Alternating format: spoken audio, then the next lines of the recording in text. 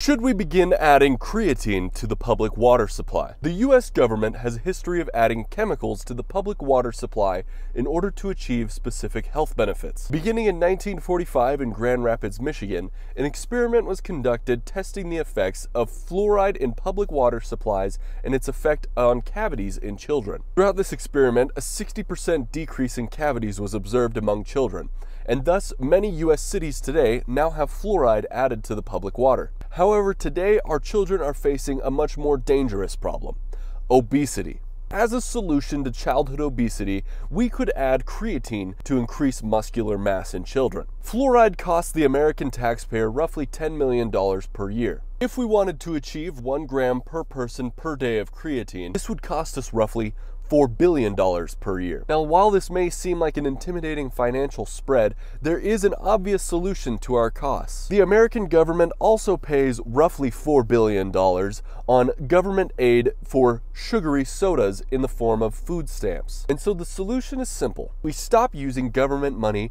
on sugary soda and instead use that money to add creatine to our public water supply, thus lessening the effects of childhood obesity through extremely increased muscular mass in children.